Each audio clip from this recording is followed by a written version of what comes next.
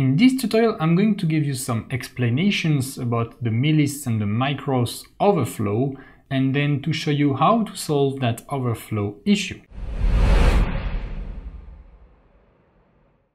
Okay, so first of all, whenever you try to get millis or micros, so to get the time, you are going to store that in an unsigned long. So let's say time now is equal to millis, or you can use micros. Okay, millis, you get the time in milliseconds, and micros in microseconds. Okay, and both are stored inside an unsigned long variable. So unsigned long, basically, it's going to go from 0, so that's the minimum value, to about 4 billions something. Okay, so you have 4 billions value between 0 and 4 billions. Now the thing is that in programming, when you have a data type and when you go beyond the limit of that data type, it's going to go back to the beginning. Okay, so if you try to go at the max value plus 1, you're not going to get the max value plus 1, you're going to get 0. The same thing happens if you try to go in the negative numbers. Okay, if you try to go at -1,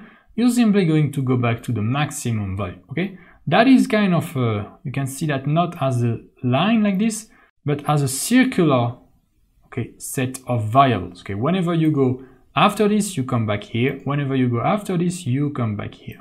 And now, so what does it mean? It means that the micros and the millis are going to start from 0 when the program starts, and then increment, increment, increment. And then when they are going to reach 4 billions, after that, the value is going to go back to 0. Okay. And for millis, I'm going to write here millis, this is going to be about 49 days. Okay, because if you take 4 billion milliseconds, this is about 49 days. And for micros, this is much shorter. This is 71 minutes, so just a bit more than 1 hour. Okay, so 4 billion microseconds is about 71 minutes. So after 71 minutes, if you try to read the time at the minute, let's say 72, then you're not gonna get 72, you're gonna get something close from 0. And so this can lead to some problems. Okay, if your program runs for a long time, you can't really tell what is the time since the start, since it might have reset to 0 a few times. But now I'm going to show you basically the way to use micros and millis. And this way is actually to compute a duration, to enable an action, and just let me show you that with some other code. So here is a code that is going to simply execute an action every 5000 milliseconds in that case. So I have a previous time here variable which keeps the time with millis. You can also use micros, okay, if you want. Then a time interval of 5000 milliseconds here.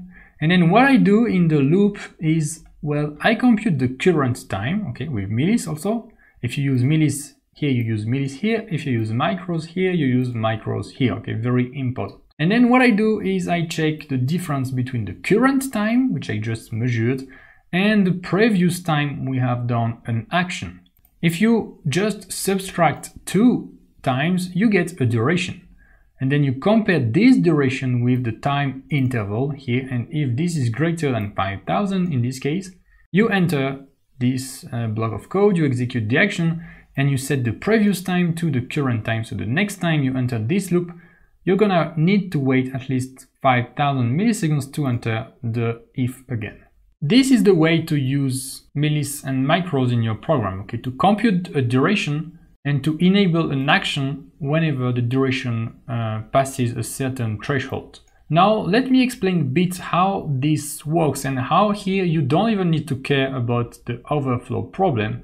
So at the beginning of the program, millis will be 0 or close to 0, okay? So previous time will be 0, and then when you measure the current time, it's gonna be a very small value, okay? So when you do current time minus previous time, well, this and this are actually, well, correct. Now the thing is that it's going to increase, increase, increase, increase, and then the current time, so the millis, when you reach current time, at one point, this value is gonna overflow. So let's say this is 4 billion something at 1 point, and then the next time you enter the loop, this value comes back to something close to 0. And now let's see what will happen in that case in the if here. So the current time will be close to 0. The previous time will be still on the other side, so close to 4 billion.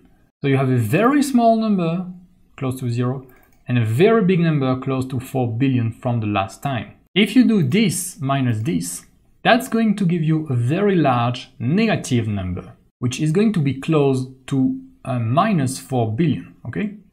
But the thing is that if you remember what I just told before, the variable can overflow after it reaches the maximum or also when it reaches the minimum, okay? And here, minus 4 billions, you are going to be outside of the range of the data type. So minus 4 billion will actually overflow and go back to the end of the range, which will be a positive number.